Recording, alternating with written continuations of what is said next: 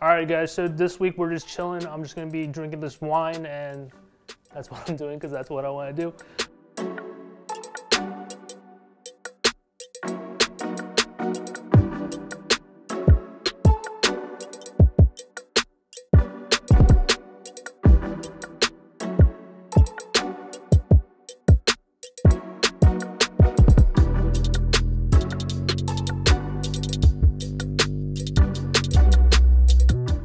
Today I have one of my favorite wines here, something I drink all the time just because it's really easy drinking. This is definitely something I'll be popping open just to watch some Netflix or something. We have our 2016 Riesling Kabinett coming from Karthauserhof, specifically from the Karthauserhofberg vineyard. Karthauserhof is a vineyard based in the Mosel in Germany, but this is specifically from the Ruhr tributary valley. Originally, the Mosel Valley was named the Mosel-Saar-Ruhr. Until 2006, it just got condensed down to the Mosel, which doesn't give importance to the Ruhr. This is just off to the side, and the sites are slightly cooler than the Mosel Valley, so the city's slightly higher, and the wines are a little bit more delicate. Karthauserhof is a really cool estate where it was founded actually in the early 1300s by Carthusian monks. This is actually the 8th oldest continually making wine estate in the world. It's been owned from the same family since the early 1800s though. This is a Kabinett, so which means it's gonna be slightly off dry. This is a Produktwein. In the Produkt system, it starts from Kabinett to Spätlese to Auslese to Biernausslese to Trockenbiernausslese, which means it's later and later harvest times. You're getting sweeter and sweeter wines. And this one is at the very bottom, so it is gonna be off dry. This is only 8.5% though, which means there's still some residual sugars to it, right? But in the Kabinett itself, for different estates, they might make it in different styles. You could get a Kabinett that's like 11.5 to 12% alcohol, and that will be slightly drier, maybe just a touch of residual sugar. This is only 8.5% alcohol, so there's gonna be a good amount of sweetness to this, right? Let's talk about Riesling for a second. Riesling is a grape that's fairly misunderstood just because after World War II, there was a lot of cheap German wines coming out there. A lot of people thought it was mostly Riesling, when it was really mostly Müller-Thurgau, and you're getting these really low quality wines that are just super sweet and not complex at all. Riesling to me is one of the most complex and versatile grapes out there. There's so many flavors that you can get from Riesling. Obviously, we're looking for a lot of that citrus and stone fruit, so we're talking about apricot. But Riesling itself also has this really interesting minerality to it, right? It really expresses these like stony, slaty flavors, and you're getting this like slight, almost rubbery kind of like kerosene kind of like plasticky smell to it. Some people don't like that. I personally really like it. You're getting it a lot with older Rieslings. But in my opinion, Riesling pairs well with so many foods because of its high acidity and because of its varying levels of sweetness that come with it, right? If you eat a lot of spicy foods, Riesling is gonna be your friend. That sweetness really pairs well to contrast with that spiciness. Let's get this wine open and then we can see how it is.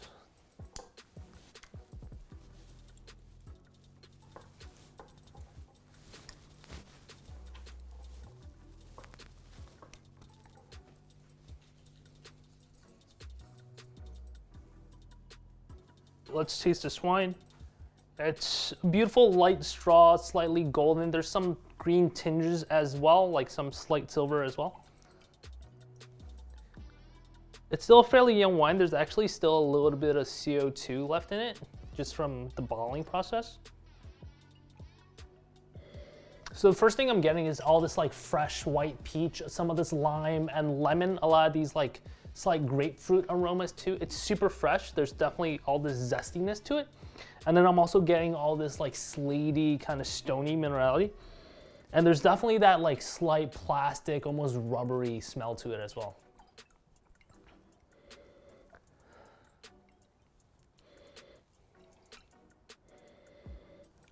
I'm getting definitely most of that white peach up front.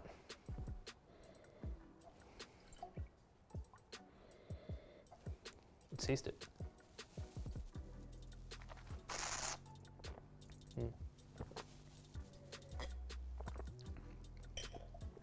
It's so good. You're getting so much more of that white peach and that lemon and lime on the palate. It's almost like a peach lemonade kind of thing happening to it.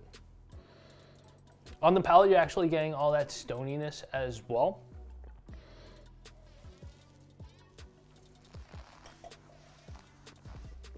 It's very light in body. The acid is searingly high, but there's a good amount of sweetness to this, right? That high acidity and the sweetness balance each other out really well, because if you're only getting that really high acidity, you won't be able to drink this. It would be like almost painful to drink, almost like having just straight lemon juice, but the sugar in it really balances it. This is a wine that I can drink the whole bottle of. I mean, it's only 8.5% alcohol and it's so easy drinking. Right now, it's not a super complex wine, but because of the acidity and the sugar in this wine can actually age for so long. German Rieslings, there are like 100-year-old German Rieslings that you could basically still drink. And it's really hard to even blind taste a German Riesling just because of how timeless they can be. Like, I've blind tasted like 15, 20-year-old Rieslings, and they still taste like super fresh and young. Yeah, I'm gonna drink this whole bottle. We're gonna be right back where I get to my second glass and we'll talk more about it then.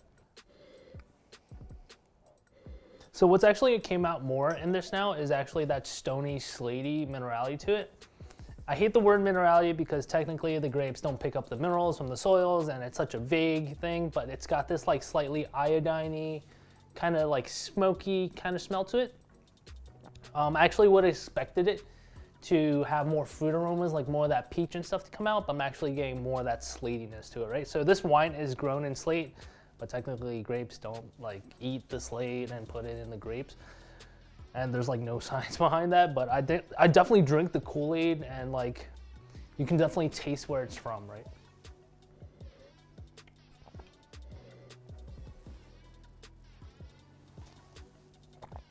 So what I would commonly pair with the Riesling is I really like curry with Riesling. I like a lot of fried foods with Riesling. Riesling is definitely a wine I bring to a lot of Chinese dinners with my family because half my family doesn't really drink wine, and a like refreshing, semi-sweet wine that has all these citrus and fruit aromas is really approachable for people that don't drink a lot of wine.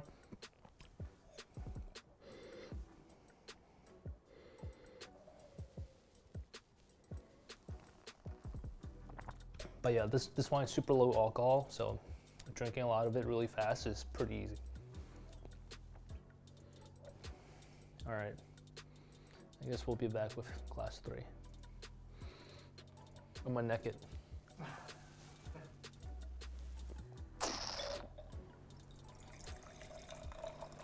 All right, so here's another reason why I really like German Riesling. You can get a really good quality wine for like under $30. This bottle I got for like 28 bucks. And Karthauserhofberg is like a Großlager site, which is equivalent to like a Grand Cru site in like Burgundy, right? It's like one of those defined vineyards by the organization that it's like one of the best sites for growing Riesling grapes. Another great thing is it's so easy to get into when you're like, I don't know, a college student getting into wine because, you know, you feel like drinking Bud Light and White Claws isn't cool enough anymore and you're trying to grow up. German Riesling is really easy to get into because it's slightly sweet, it still tastes like citrus, it's refreshing.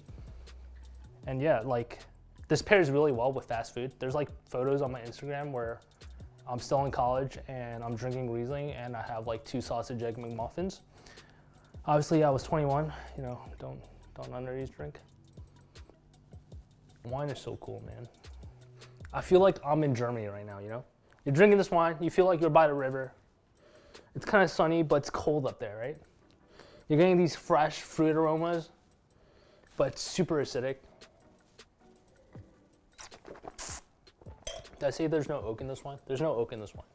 Usually aged in like stainless steel or like these large like foudres, which are like these giant like oak barrels, but they've been used so many times. You're not really touching the wood anymore because there's this like tartrate crystal surrounding the barrels. So it's not touching the oak, you're not getting oak flavors.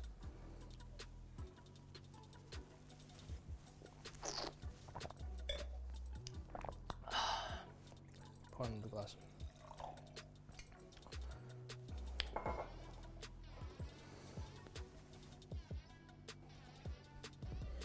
Does this smell like a fresh can of tennis balls or garden hose? Or does it smell like 1999 Thai Beanie Baby sitting in my basement, mint condition, tags on, in a glass case? I never say any of those things, but it definitely smells kind of like plastic or kerosene or like rubber tire. That's what I would usually say. So the chemical compound is called TDN, which is a trimethyl dihydronaphthalene. You know. But yeah, that's what gives Riesling that like rubbery smell. It's actually present in some other Germanic grapes as well, but that's what that is. I think it smells delicious. Like, I really like the smell. Like, there's those weird people that think like gas stations smell really good. I'm not one of those people, but this smells really good to me, right? I don't know why, but this wine, the more it's been opened, the less of the peach I'm getting now, actually.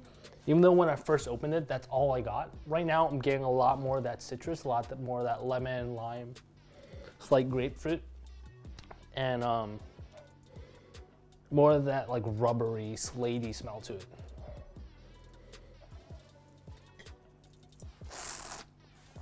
The more I drink this wine, the more hungry I am also. Like, that acidity is like really appetizing. Like, I really want some fried food right now, like some tacos also, or like General Tso's chicken. That's what I'm craving. But yeah, still delicious. That's the end of this bottle. We're gonna do this like maybe once a month, where I just neck a whole bottle, because I can't do this all the time. But I'm gonna order some Uber Eats because I'm getting kind of hungry from this. And I might open something else. I don't know, maybe. Probably shouldn't, but yeah. Go find yourself some German Rieslings. Go drink some German Rieslings. They're super good. And I'll catch you next time. Like the video if you like to see me getting drunk on camera. I'm not really drunk, just a little drunk. And subscribe, because please subscribe. And we'll catch you next week. Maybe I'll be cooking, maybe I'll be drinking, maybe a little bit of both. But yeah, peace.